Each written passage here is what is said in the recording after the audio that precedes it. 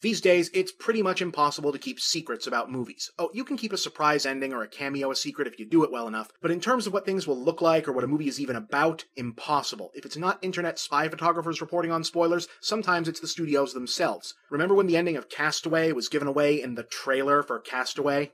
But it didn't used to be that way. Back in the day, the only thing you'd know about a movie going in was what the movie studio wanted you to know, which meant that if a studio knew they'd made a movie that nobody would want to see, they could pretty much just lie by keeping the bad parts out of the advertising. Case in point, here's the poster for 1972's Night of the Lepus. Pretty much all you can tell, unless of course you speak Latin, is that it's a scary movie probably about monsters. You've got people fleeing, you've got scary monster eyes in a dark cave, and you've got this amazingly ominous ad copy.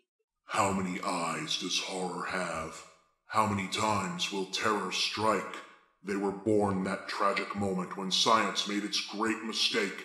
Now, from behind the shroud of night they come, a scuttling, shambling horde of creatures, destroying all in their path. Wow. Okay, I want to see that, right? And the trailer is more of the same.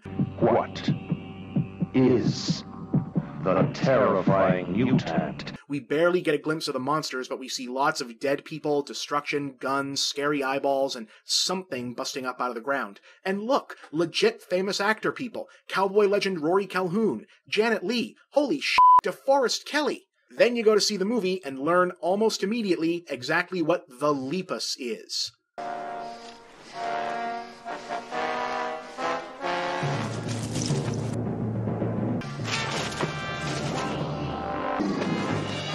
Yes, this is real. I did not just insert that to mess with you. Night of the Lepus is an actual movie about giant killer bunny rabbits. And what's more, they aren't kidding. This isn't a comedy or a spoof like Attack of the Killer Tomatoes. Night of the Lepus wants to be a dead serious, no-joke, straight-faced movie that uses giant mutant rabbits as an exaggerated metaphor for the plague of rabbit population explosion that was currently engulfing both Australia and the American Southwest at the time.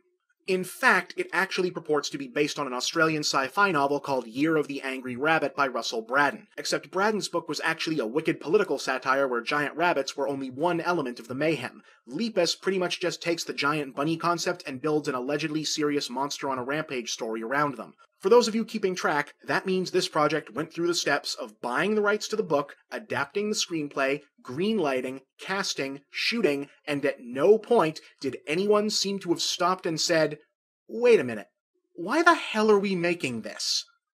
Ladies and gentlemen, attention! There is a herd of killer rabbits headed this way, and we desperately need your help. The plot is pretty basic. Some scientists are doing genetic experiments in an effort to stop rabbit overpopulation in Arizona. But when the head scientist's daughter learns that a test subject she's particularly fond of is going to be put down, she switches him with a control animal only to have him later get away from her. Yes, she has essentially set the whole plot in motion. Yes, this gets multiple people killed. No, she is never punished for it. No joke I could tell you about this movie could possibly be funnier than the movie itself, so I'm just going to show you some highlights. Try to imagine what it must have been like going to a theater, sitting down, having no idea what this was going to be about, and seeing this. And this. And this. And this. Here's rabbits attacking a farm.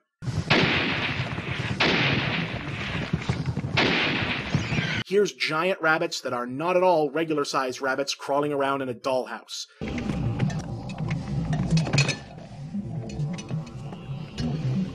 This is what Elmer Fudd sees on mushrooms.